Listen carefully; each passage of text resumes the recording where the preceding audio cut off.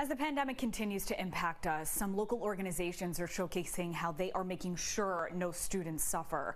RTW Education, Hunts Point Alliance for Children, and RTW Charitable Foundation are showing some of the work that they've done to help vulnerable kids and their families in the South Bronx. The organizations have helped connect families with technology, reliable internet, providing tutoring and mentoring by young adults from the same community, and provide other support, including food access.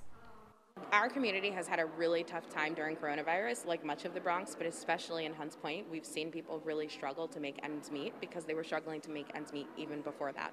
So this funding really makes it so that families can have the things that they need. And we were so impressed by the tremendous work and the impact that Hunts Point Alliance for Children and RTW Education are having in the South Bronx.